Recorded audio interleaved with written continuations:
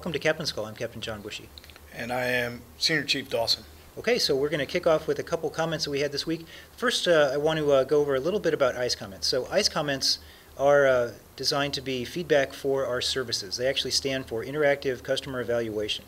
And we just like to rebase everybody on what I.C.E comments are for. Like I said, it's for customer service feedback.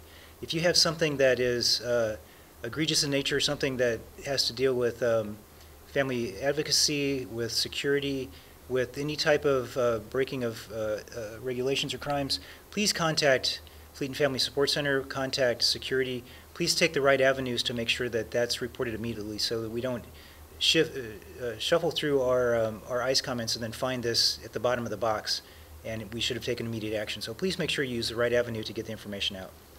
But for I.C.E comments, the more information you can give us, the better, so that we can help support getting you an answer. The 5 W's, who, what, when, where, why, and the H, how, is extremely important to help us try to answer your issue.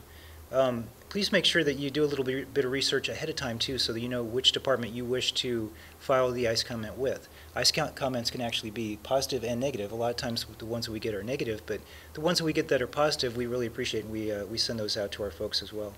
Anonymity. So if you decide to go with an anonymous type of I.C.E comment, that is something that is your choice. You can do that if you wish.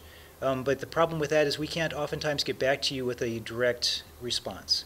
A lot of times when people give us an I.C.E comment, they will provide some information, but we'd like to have some more information so we can actually address your issue and make sure that we satisfy your concerns to the T. So if you could, please give us your telephone number or give us an email number so we can get back with you. And then, like I said, I.C.E comments can be used two ways. They can be negative and they can be positive. We really like the positive ones. That's really great. We do pass that back to our employees. The negative ones, we take those all on board. We do read all the I.C.E comments, whether they are anonymous or they have contacts on them. We do take action on even the anonymous ones to make sure that we are not missing the mark as best we can with the information that's provided. But like I said at the beginning, the more information you can give us, the better we can address your concerns. So if you have any issues or any questions with I.C.E comments, please let us know. Be more than happy to answer questions for you on that. So the first question we have for today's program is, I heard that the Liberty Blue Jacket program is extended to E5s. And that is true.